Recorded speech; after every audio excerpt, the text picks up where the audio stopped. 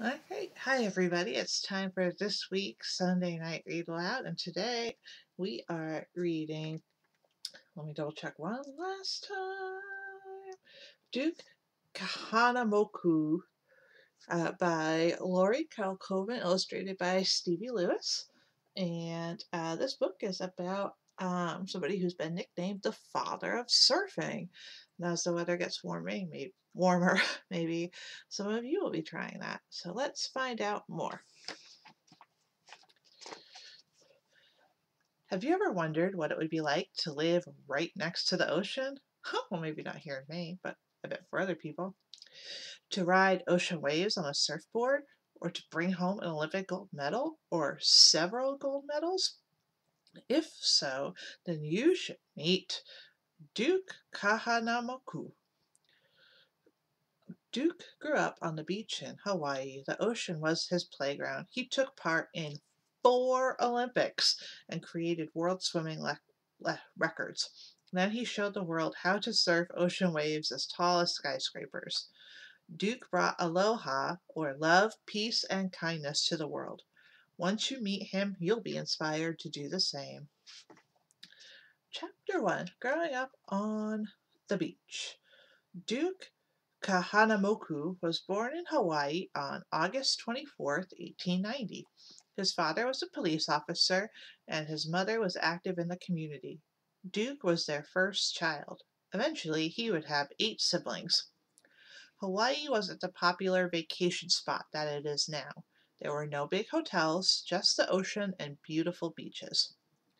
When he was 4, Duke's father and uncle taught him to swim the Hawaiian way. They threw him over the side of a canoe, ready to jump in right away if he needed them. Duke didn't. He swam. As a boy, Duke spent most of his time at the beach. He swam, paddled canoes, and took part in an ancient Hawaiian sport, surfing. Duke, like other Hawaiians, called it wave riding. He also sold newspapers, delivered ice, and showed tourists around to earn money for his family. Other days he went fishing to provide food. In school, he played sports like football and soccer, but in his mind, nothing could compete with surfing and swimming. Duke was such a good swimmer that when the Amateur Athletic Union, or AAU, had a race in Hawaii in 1911, he entered. The AAU is one of the largest nonprofit volunteer sports organizations in the United States. The AAU is dedicated to the development of amateur sports and physical fitness programs. Hawaii didn't have an Olympic-sized swimming pool, so they held the race in Honolulu Harbor. Duke smashed the world record for the 100-yard freestyle race by more than 4 seconds. Then he broke the American 50-yard freestyle record by more than a second. 1 second might not seem like much time to you, but 1 second is an extremely long and important amount of time in Olympic sports. A person can win a gold medal at the Olympics by beating their opponent by only 1/10 of a second. It was time for the world to learn the name of this Hawaiian swimmer. Chapter 2, Olympic Dreams. The AAU didn't believe that a surfer they had never heard of could swim that fast. They said that officials must have timed the race incorrectly by using alarm clocks instead of stopwatches. They had it. Then the AAU decided the ocean currents helped Duke. He didn't get credit for breaking the records. Duke's friends knew that he was the best swimmer in the world. They took up a collection to send him to the mainland to try out for the Olympics. Duke boarded a ship to California. Then he rode trains across the country. He saw snow for the first time in the Rocky Mountains. In Chicago, in February, he had to buy warm clothes and a coat. He also swam in a pool for the first time.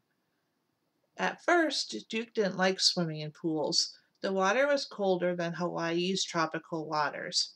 He also had never learned how to turn when he hit a wall to swim laps and finish a race. But Duke didn't give up. Coaches helped him and he began to win races. Soon he had a spot on the 1912 United States Olympic team. He was going to Sweden. On June 14th, 1912, the SS Finland set sail for Sweden with the Olympic team on board. Every ship, ferry, and tugboat in the New York harbor blew their foghorns at full blast to cheer on the athletes. On the ship, Duke made many friends. He had his ukulele with him, and at night he played and sang Hawaiian songs. He trained the best he could in the ship's small canvas swimming tanks. In Sweden, Duke became a sensation for his fast swimming, but he almost missed an important race. Duke's family always teased him because he could sleep anywhere, anytime. That was true even at the Olympics. When it was time for the 100-meter finals, Duke was nowhere to be found. His teammates rushed around searching for him. Finally, they found him taking a nap under a bridge. When they woke him up, he apologized and then went on to win the race. Duke went on to win the final race, too. He matched the world record on top of winning the gold medal. Later that week, Duke participated in the 4x200-meter relay, and the U.S. team won the silver medal. He became one of the most famous swimmers in the world. After the Olympics, everyone wanted to know more about the man nicknamed the human fish. For the next few months, Duke traveled around the United States giving swimming demonstrations. He also surfed. Surfing was known in California and Hawaii, but most people on the East Coast had never seen it done. That is, until Duke visited Atlantic City.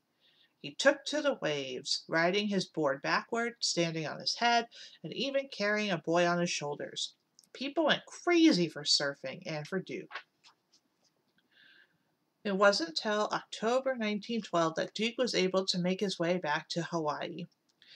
Duke waved his hat from the ship's deck.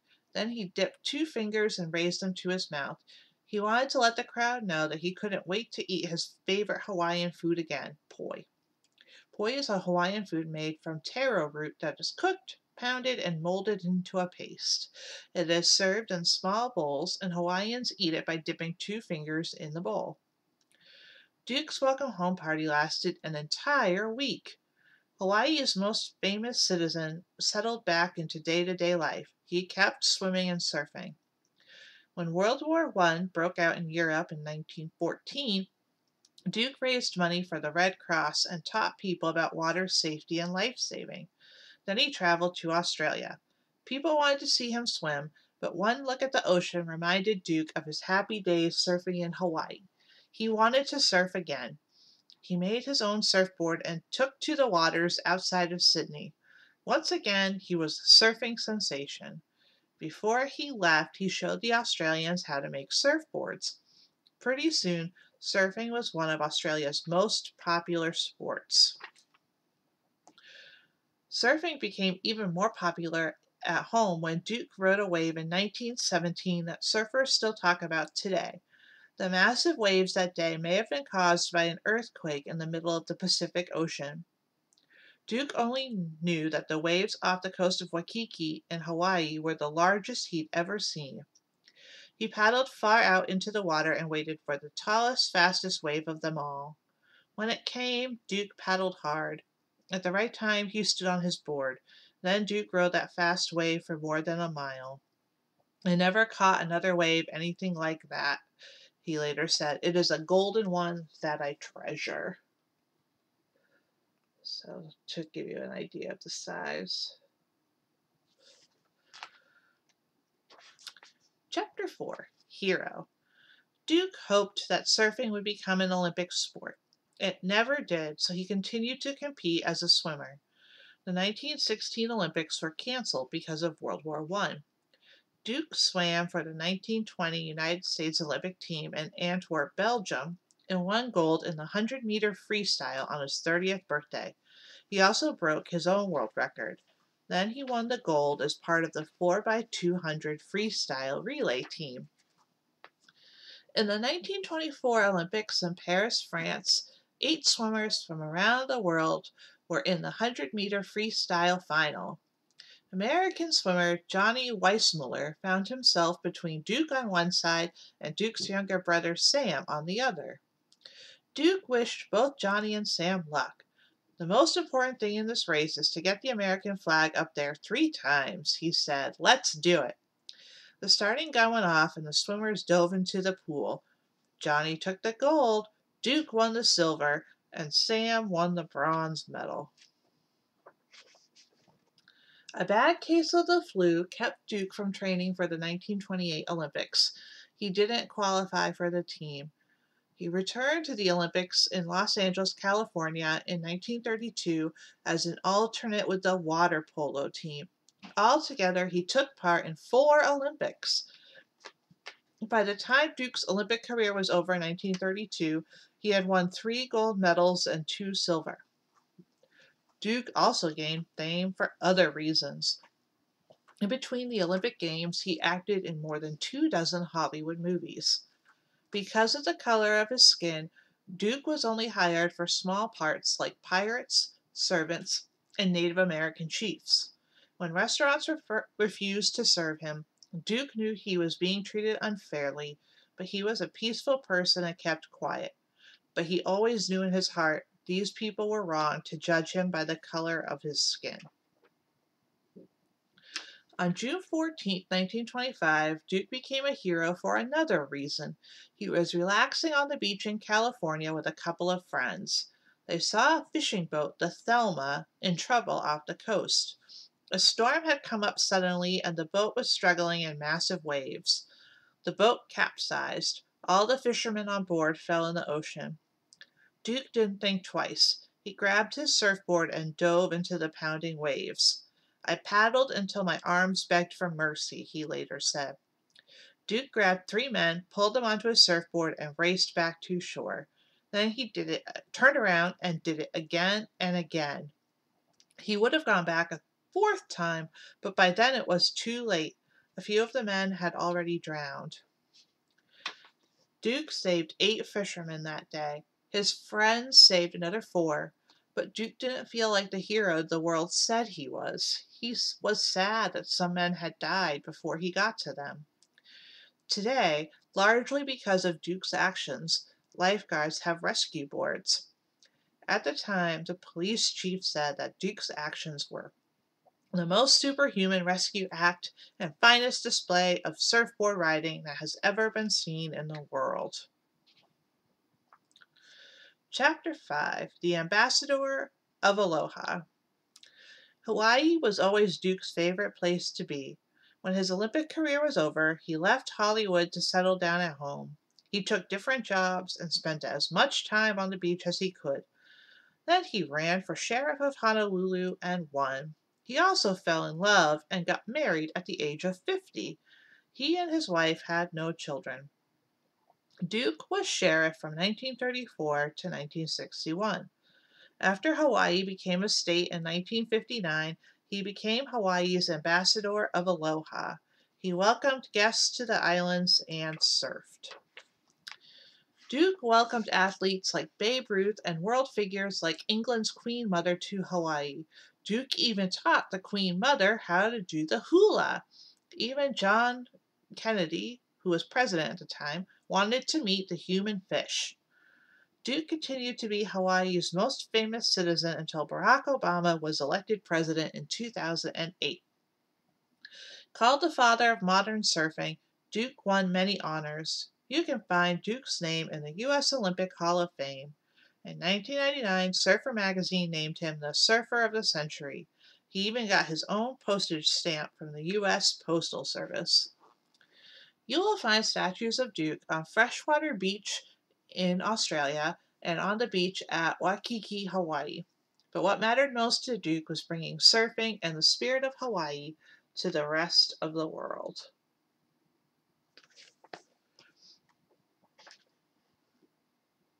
When Duke was a boy, only a few native Hawaiians still surfed.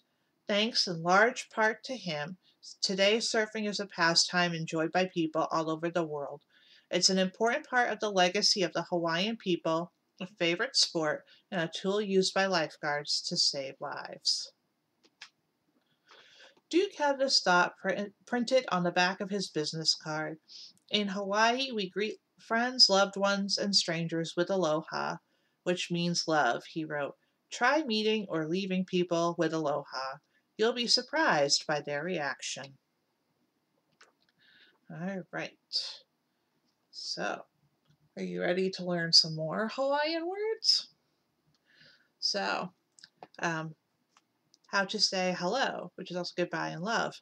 Aloha. How are you? Paheo, pahee ohe. Goodbye. Also aloha. Please. E olu olu. Thank you. Mahalo. You're welcome or no problem. Ole pilikia. Uh, Anybody know how to say family? You might know it from Lilo and Stitch. Ohana. Ohana means family. And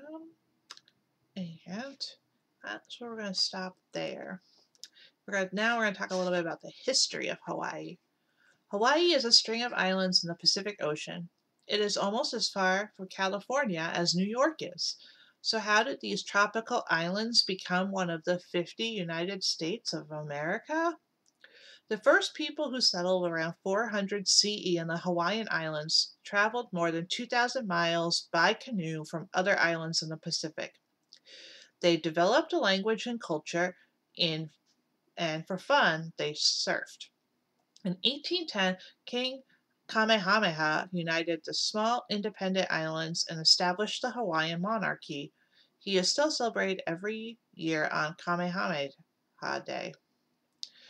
When the king died in 1819, everything changed. People came from other parts of the world bringing their religions, languages, cultures, and germs. Tens of thousands of Hawaiians died from American and European diseases. Meanwhile, foreign businessmen bought up land for sugar cane plantations. By the end of the century, the few surviving Hawaiians found themselves in a kingdom controlled by American companies. Queen Liliuokalani, the last Hawaiian ruler, fought to preserve Hawaiian independence but was overpowered by the businessmen.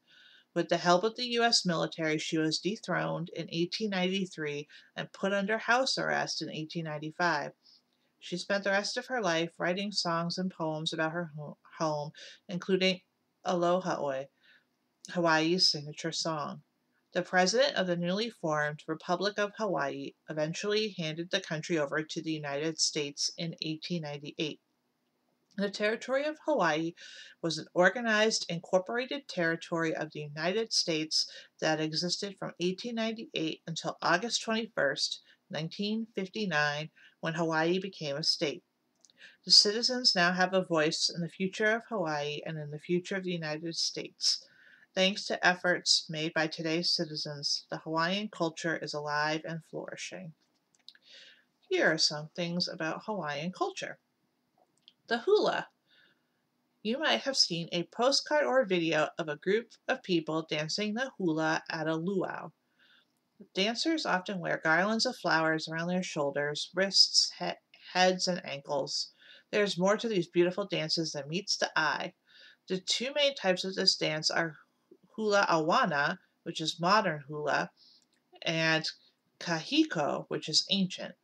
The hula kahiko often tells a story of gods and goddesses, battles, and other traditional stories. The hula awana incorporates instruments like ukulele, guitar, steel guitar, and bass. The hula dance accompanies a mele, which is a song. The mele can tell any story that celebrates the spirit of Hawaii. A lei is a garland of flowers, leaves, shells, feathers, or other natural materials worn around the shoulders. It arrived in Hawaii with the Polynesian people in 400 or 500 CE. Over time, the Hawaiians developed many different kinds of lei. They are made from different materials, carry various meanings, and are used for many occasions. It is believed that a person puts a bit of themselves into each lei that he or she makes. And for that reason, it is rude to refuse a lei or take one off in front of a person who gave it to you. Lei, made of the green Miley plant, were once used to symbolize peace after a battle. Now they are worn at weddings, graduations, and other special celebrations. Miley is associated with the goddess of hula. Lehuha leis are made from bright red flowers and leaves of the lehua tree. The volcano goddess Pele is said to prize these flowers. They are placed as offerings to her at the center crater of volcanoes. Royal leis are made of stronger natural materials like shell, bone, feathers, nuts, and animals' teeth. They are worn by kings, queens, and other powerful and respected people in the community. Because they are made of flowers and other natural materials, most leis are not made to last. Traditionally, they are buried, hung on a tree branch, or thrown into the ocean once they are no longer being worn. And finally, poi. Poi is a traditional Hawaiian dish dating back as far as the Polynesian settlers. It is made from the root of the taro plant. It is pounded into a thick paste. Then it is left to ferment or sour. Traditionally, poi is eaten with the hands out of a bowl. But nowadays, the taro plant is used to make much more than poi. It can be found in smoothies, hummus, chips, and more. So, I hope you enjoyed learning a little bit more about Hawaii and the father of surfing. Hope you're having a great week.